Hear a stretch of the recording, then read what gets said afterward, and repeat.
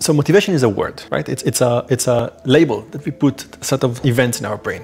What you actually want is the outcome of that. You want to do things that when it's hard. So I think that there are a few kind of things that we know work. One is evidence of past successes. If I sit with you and I go back to your memories and I reframe them as successes, suddenly the current event that's the same is a success. So I think that one thing is like having success stories and identification stories. As in, you find there's a lot of people out there. There was a person that is like you that had similar experience and chose the thing that you want to choose. Find this person or these people and it's going to rub into you. So I get asked by my students often, how do I become funnier? How do I become smarter? And like my one tip that I give them all the time is surround yourself by people that you want to be like. You want to be funny? Just sit next to comedians. Just go to the same room they are and just sit next to them. It's going to rub onto you by osmosis because it's the environment that is around us that really changes everything. And other people said that before, but I'll tell you the neuroscience behind that. We know now that brains interact with each other through language in a way that synchronizes the brains. So when I talk to you right now, if you're engaged with what I say,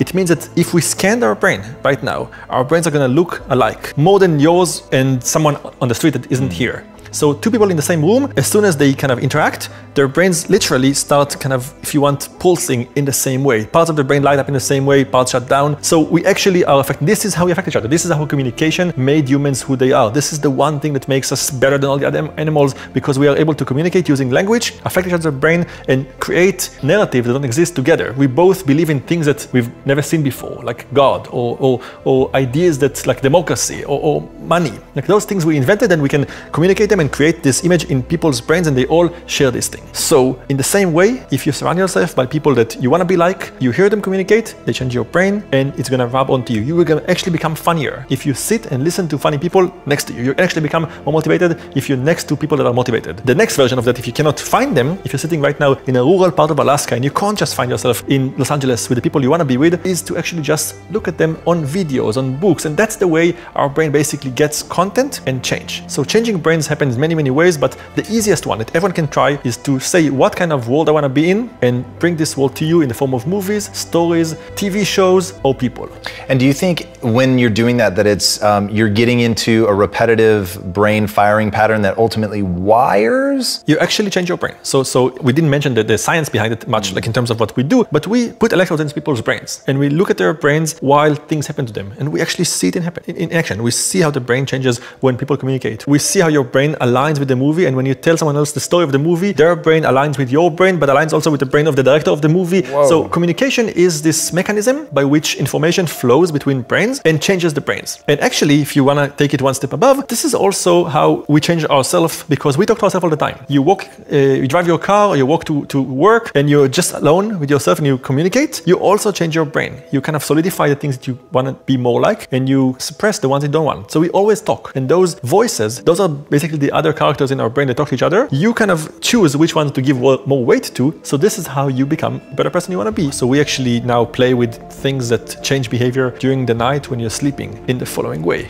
So this is another new thing from the last 10 years. Learn, change, and transfer overnight. So if you look at the night, if you go to sleep and for 8 hours sleep, it's not really a uniform experience. Night is not really just you fall asleep and you spend 8 hours just in the same state. You actually have phases. We call them stages and cycles. And they have different things that happen in them. And one of them is the stage where we're dreaming. That's when our brain basically simulates future options and shows us a movie of things that could happen and allow us to live through them, thinking they're reality. It's the ultimate VR. We actually live life thinking that we're there, thinking how it would be to live with her in Alaska or to quit the job and move to Vancouver. Really have this experience, filter it through our emotions, and then wake up with the answer what to do. This is one stage, but there's another stage. It's really interesting. Stage 3 and 4 of the sleep. We call it slow wave sleep. It's a stage of the night where your brain essentially takes all the experiences from the day before and weights them and chooses which ones to keep and which ones to take out. So if you think about life, when you go through your day, there are many moments that you call the present. About every 1.5 seconds, you have a different present, and then it goes into the past. It becomes a memory. And you go to the next moment, and you live it, and then you store it in a memory. Then when you go to sleep, your brain looks at all those 50,000 moments that you had and says, okay, when I walked from home to the bank, I had 20 of those moments. They're not really important. I should compress them into one. Keep just one, remove the others. When I kissed her, it was a moment that I want to remember every fraction of. So I want to keep all of them individually as like one big stock of like experiences. Your brain does that during slow wave sleep, during this moment. It kind of chooses out of all of them and picks the ones that are important. What we learned in the last 5 years is that we can actually do things to you at this stage when you're sleeping that will make you change the pointer. We can choose for you to focus on the walk to the bank rather than the kiss, and in doing so we're going to basically make you strengthen those memories at the expense of others. We do that by using smells or sounds that we play to your ears in the right moment. The smell of the And you judge that right moment because you're actually watching like a readout of what's It has to be done. The important thing is that you can't really do it at home. You can't just spray the smell in the room all the time. You have to do it in the right moment, because that if you just spray smell in the room, it's gonna wash out. You have to kind of target the brain in the right moment, but then the brain is gonna say, I smell this thing. This means that I wanna focus on this moment and strengthen that. And what the experiments show is that you can actually make a person learn things when they're sleeping. You can actually change their behavior. You can make them choose to focus on different behaviors that they wanna change and wake up not doing this thing. You can actually do things. So the classical experiment that was really popular in the last 3 years was people come to the lab and they're smokers and they want to quit. They go to sleep for 2 hours and the experimenters wait for the moment when their brain is in this state where it's kind of listening to the outside world and reassessing life. Then they spray the smell of nicotine into their nose, making their brain think, okay, out of all the memories I have, let's focus on those that have to do with smoking. And then immediately after, they blast the brain with the smell of rotten eggs, which basically makes the brain rewire and take nicotine and wire it with like bad experiences. So you do that a few times when they're sleeping, they wake up, they have no idea what happened, but then suddenly they say, I don't really want to smoke anymore. For a few days, they actually change their behavior. They don't want to smoke, not knowing what happened.